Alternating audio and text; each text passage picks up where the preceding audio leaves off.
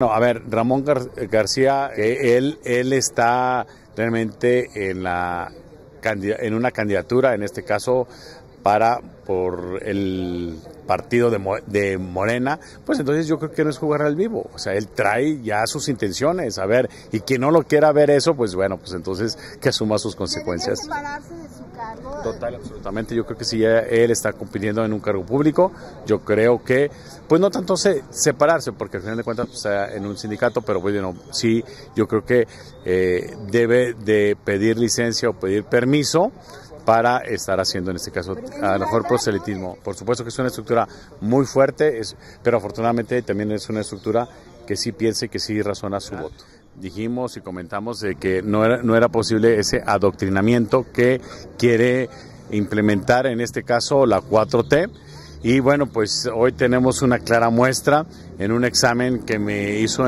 una señora preocupada precisamente por lo que está pasando en una de las escuelas aquí en Aguascalientes, en donde, bueno, pues vienen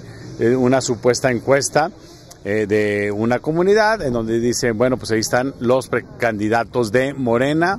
Es una pregunta y luego después en la otra dice, ¿y quién crees que ganó lo que es la encuesta? Y bueno, pues obviamente en esa supuestamente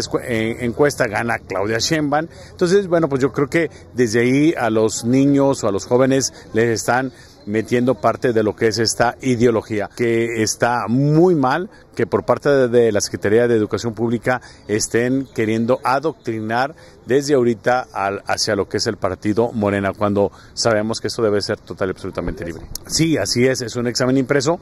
que por lo tanto, bueno, pues sabemos de que de una o de otra forma pues trae un sesgo muy importante y que, bueno, pues vamos a hacer las investigaciones correspondientes a ver qué es lo que pasa. Son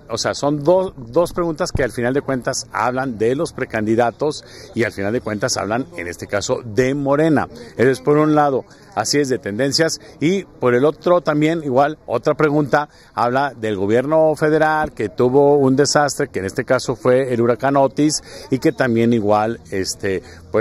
que el gobierno apoyó para la reconstrucción, que sabemos que eso es total y absolutamente falso. Claro que deben de tener conocimiento y por supuesto ese conocimiento debe de ser a nivel federal también. Yo creo que a los maestros no tanto, porque al final de cuentas ellos ejecutan una orden de sus superiores, pero en este caso sí, a la Secretaría de Educación Pública y por supuesto al Instituto de Educación, no sé a qué grado, a qué nivel puede estar en este caso o hasta qué grado pueda llegar o hacia uno o hacia otro, ¿no?